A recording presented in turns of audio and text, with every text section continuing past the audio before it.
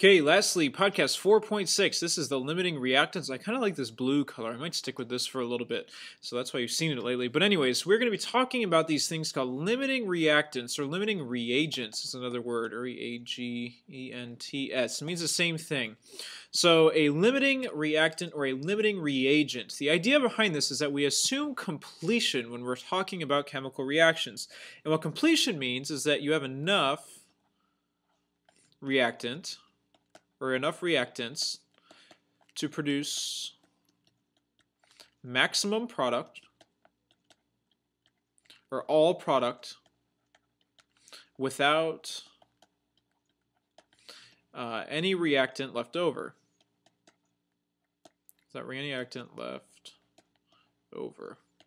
And now this does not happen very frequently. It doesn't happen normally. Most of the time, or just about every time we do a chemical reaction, we're going to run out of one substance over the other. And that's what limiting reactants describes.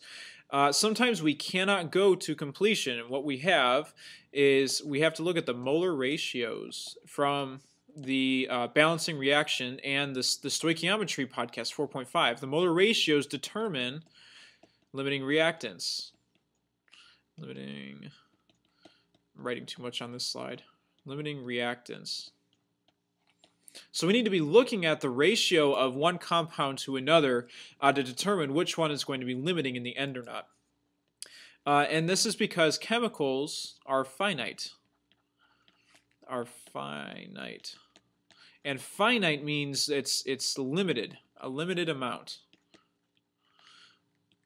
And this is easy to picture.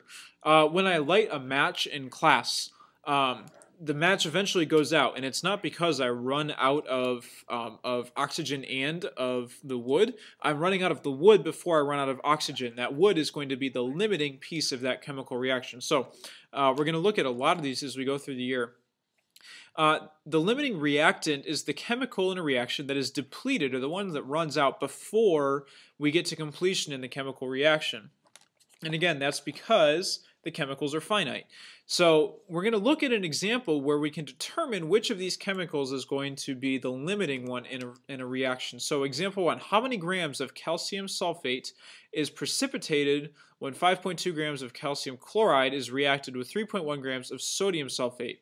So there's a lot of vocabulary in here. If we're precipitating something, remember this is going to be a product. Okay, this is chapter 3 stuff, so everything is tying together. That's why I'm so picky about a lot of these skills and why you cannot forget something after you take the test. So I'm going to run a sidebar over here because we're going to be looking at a lot of different things. So the first thing that we need to do with this equation is, or with this problem, is write a reaction. Okay, it gives us all the information that we need to write that reaction. How many grams of calcium sulfate is precipitated? This is a product, right?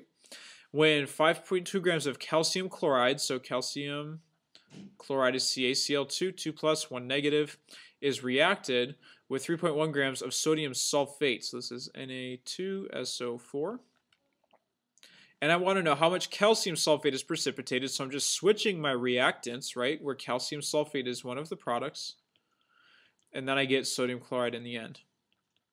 So not only do we have to write the reaction, but we need to balance the reaction. Remember, every reaction, whenever we're using it, must be balanced. So calcium is 1 to 1. Chlorine is 2 to 1, so I need a 2 here, and that also balances out my sodium. So this reaction is 1 to 1 to 1 to 2. The next thing we need to do is we need to convert grams to moles for each. Convert gram to mole for both. I can only look at one substance at a time, so I'm going to be running 2 separate reactions. So the first one is going to be the calcium chloride reaction. And up here it says I have 5.2 grams. So these questions are a lot more involved than single reactant questions. And then the second one is 3.1 grams of sodium sulfate, Na2SO4. Okay, so the first thing, again, write the reaction and balance it. Second, convert from grams to moles for both. Thirdly, we need to convert substances for each. Convert substance. So I need to go from calcium chloride to calcium sulfate. That's what I want to know. How much calcium sulfate am I going to get if calcium chloride is limiting? So let's go ahead and do the mole conversion. We know that 1 mole is 142.04 grams. And then I can convert substances, right? So calcium chloride on the bottom, and let's see, calcium sulfate on top. And this particular ratio is just a 1 to 1. On the bottom, I also need to carry out a gram to mole conversion. So 1 mole on top. And sodium sulfate, or I'm sorry, I have my masses upside down. This is not 142. This is 110.98. I have them upside down in my notes. I'm sorry about that. This one is 142.04. And then we need to convert our substance. So I'm canceling out sodium sulfate in this one. And I'm still converting to calcium sulfate. Okay, I want to know how much calcium sulfate for both of these products. And this is also a 1 to 1 ratio. At this point, I want you to stop. So once you convert your substances, stop here, and then we can see how many moles we're going to be getting out. So when I run this conversion, the calcium chloride, 5.2 grams of calcium chloride when converted to calcium sulfate, so my calcium chloride is gone, my grams are gone, will give me 0.047 moles of calcium sulfate. This bottom conversion, the 3.1 grams of sodium sulfate, again, grams are canceled, as well as sodium sulfate, giving me moles of calcium sulfate, and this gives me 0.022 moles of calcium sulfate. So once you convert your substances, you need to stop here, and this is where we're going to make our decision about which reactant is limiting, because in step 4, the fewest moles produced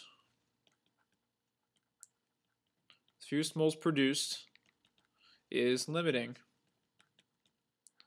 Sorry, I have to write small, but the fewest moles produced is limiting. So when I'm looking at this, I get 0.047 moles from calcium chloride and 0.022 moles from sodium sulfate. That means this compound, or the sodium sulfate, is going to be limiting because I get fewer product. And the way to think about it is this.